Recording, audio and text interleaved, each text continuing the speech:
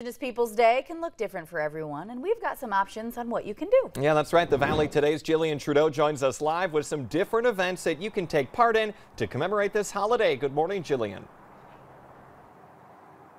Good morning, guys, and happy Indigenous Peoples Day. I'm right out front of this mural called The Moon Also Rises. It's from an Indigenous artist, Anna Johnson, she made the mural to connect Fargo businesses with her roots on the Turtle Mountain Indian Reservation. But if you're looking to celebrate today with any events, there are a number of events happening in the Valley, including foraging walks at MSUM Regional Science Center and powwows at Moorhead High School and Agassiz Building Gymnasium. The YWCA is also hosting a roundtable discussion that is centered on Indigenous people.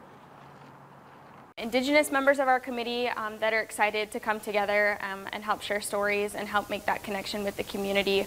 But we just really encourage people in our community to get out to support these other organizations, Indigenous-led organizations that are doing such fantastic work in our community.